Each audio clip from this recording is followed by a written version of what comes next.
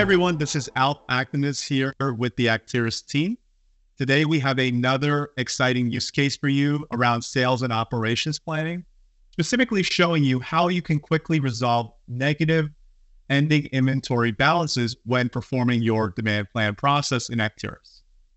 Now, before showing the use case, let's talk a little about a typical challenge managers as well as demand planners face when performing their demand plan process.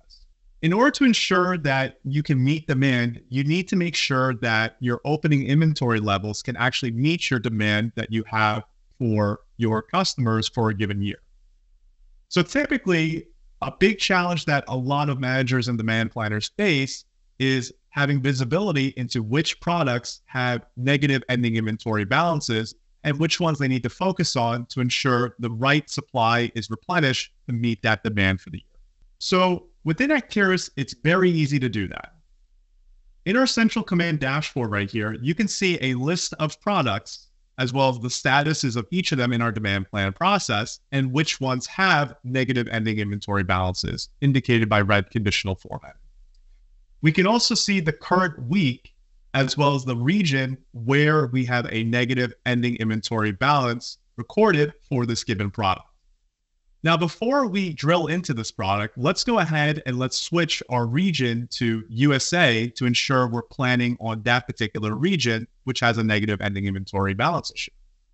Now, what I can do here is I can right click and using the drill through capability, I can go to my demand planning page.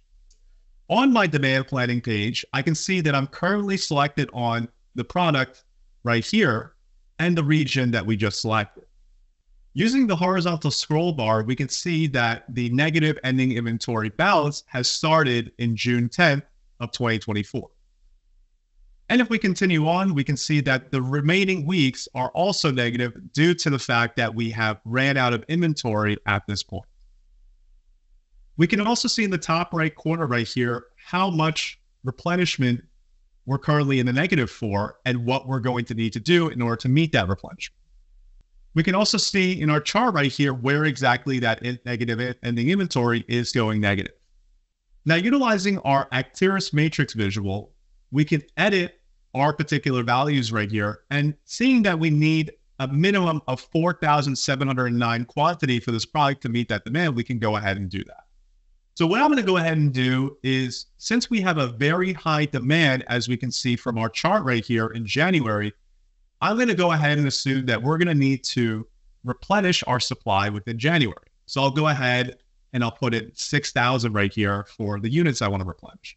I know that I need a minimum of 4,709, but in case there's new demand that comes into play later down the forecast process, I want to make sure we're supplying the appropriate demand. So I'm going to go ahead and save this. And now after making that change, we can see here that our ending inventory balances are now in line and positive, and we no longer see a negative red indicator showing that we need to replenish our supply. We can also add a comment for this particular value stating why we made this replenishment. I can also put links right here if I wish to link to a specific support page, but for right now, I'll go ahead and just put this comment and save. We can also see that there is a little indicator showing that our comment has been added. And now heading back to our home page right here, we can now see that that particular product no longer has a negative inventory balance. So just within a few clicks, we were able to quickly resolve the negative inventory balance and make sure that our product's demand can be met with the appropriate supply replenishment. I hope you enjoyed this video.